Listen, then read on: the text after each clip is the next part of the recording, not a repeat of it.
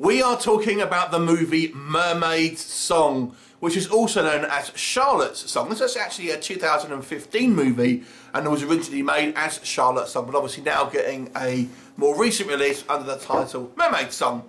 So this one is directed by Nicholas Humphries and stars Game of Thrones alum Iwan Rheon. Not quite sure how you pronounce his name. He was Ramsay Bolton from Game of Thrones, and here he plays another despicable character. Man, that guy is typecast.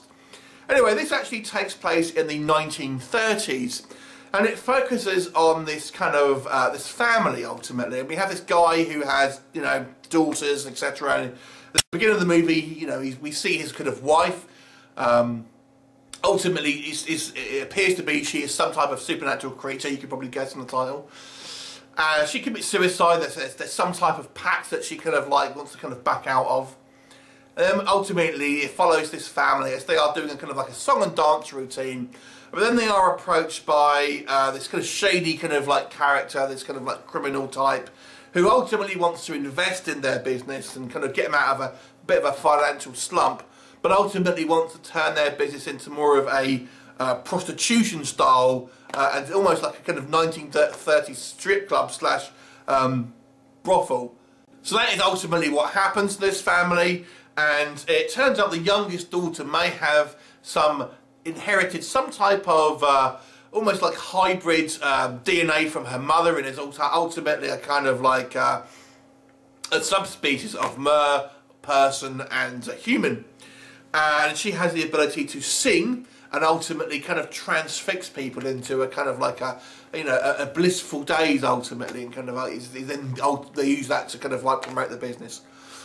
So that's your basic plot of the Mermaid Song. One thing to note of this movie: there is not a scene or shot in this movie of the ocean.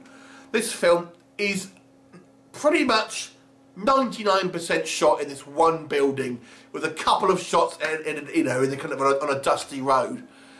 So if you're expecting a seafaring adventure here, you will be thoroughly disappointed. Also, if you are expecting a creature feature with lots of effects, you'll be thoroughly disappointed. This creature is only in the very end of this movie, and the bulk of this film, so 95% of this film ultimately is this kind of like this 1930s kind of like Boardwalk Empire type, you know, gangsters and mold and all that kind of stuff. So probably not what you're going to think this movie is about. So if you're expecting a kind of a horror take on The Little Mermaid, which is what it's billed as, you know, you may be disappointed ultimately. But that's not to say this movie doesn't have its good points. I actually think the acting here is actually pretty good for the most of the cast here. Some of the characters feel a little bit shortchanged in regards to characterisation, and particularly the other sisters. You don't really ever feel like you kind of get to know any of them individually. They all kind of blend into one. But our principal characters, the kind of the young girl, the father, the kind of the criminal guy, and there's this other guy that kind of popped up here and there as well. You feel like maybe you get to know a little bit. So, but I thought the acting for the most part was actually quite good. Also, I feel they do a good job of capturing this kind of like this 1930s feel, both in kind of in terms of kind of the set dressing, in terms of the costuming, and this kind of the way obviously it's kind of shot and everything. I actually think they do a pretty good job of capturing that time frame. Everyone's constantly smoking and everything like that. That I thought was quite good. When we see the mermaid effects at the end of the movie, I got to say I kind of quite liked them. They were quite freaky looking and had this kind of neon tinged mermaid. Looks pretty damn impressive, I've got to say. And when we have our kind of you know, the scenes where she's singing and kind of having these people sort of transfix, does seem genuinely alluring. But ultimately, I feel this movie becomes a little bit boring because it's just the one setting, and the movie's plot seems to just drag and drag and drag. I guess because of budgetary reasons, they kind of really only have this one set, and it never really kind of veers out of that, so you're seeing more or less the same things just kind of being dragged out and dragged out.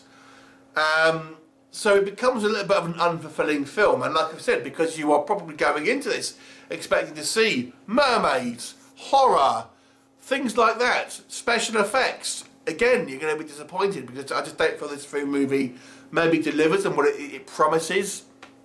And it's, like I said, for the most part, a kind of 1930s gangster drama with a sort of sprinkling of supernatural. But when we do see it, it is good, but I don't think it's particularly, at that point you may have checked out.